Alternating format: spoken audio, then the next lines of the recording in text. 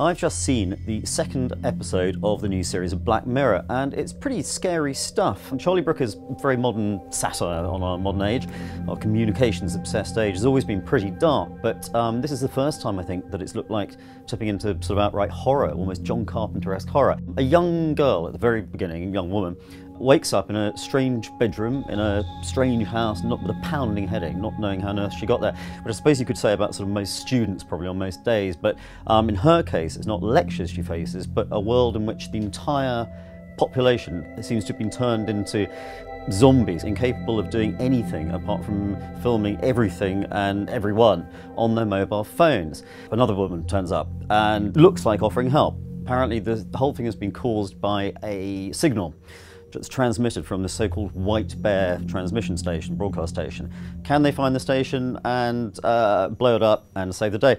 There's a massive twist halfway through that I really can't say anything more about, but I promise you won't see it coming. And although I think the episode as a whole is not quite as satisfying as last week's, as the first episode of the new series, it's still pretty good stuff. And I think, you know, Charlie Brooker, I have to say, is pretty much on form, I think.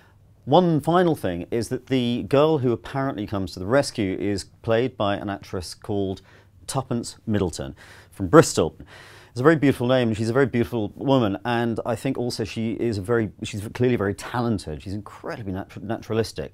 I have a hunch that we are going to be seeing her name and her face in many more things, and many much bigger, probably, film projects as well.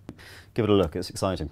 So, what do you think of the new series of Black Mirror, and specifically last week's first episode? You can comment below, and also, for more of these first look reviews, you can subscribe to our channel.